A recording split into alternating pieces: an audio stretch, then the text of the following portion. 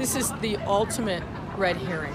What we should be talking about is things like people are dying in our city from gun violence. What we should be talking about is the tax burden that is driving middle class and low income families out of the city.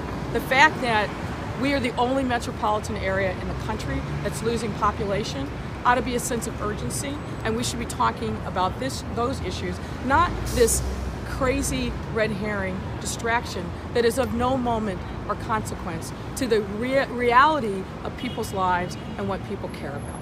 But they're challenging your integrity, saying that you stayed on the police board because you had motivations that are political now with your run for mayor. Of course they're challenging my integrity because they are the status quo. They are afraid of the course that we are going to lead this city on.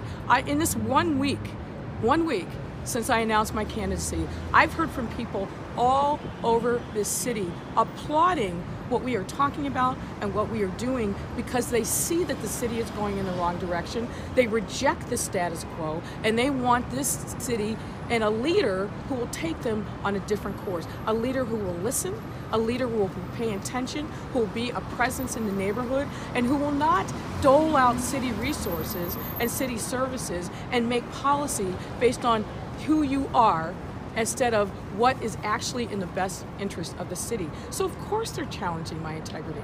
That's what they do. But I'm going to stay focused on the issues that are of most importance to people's lives every day.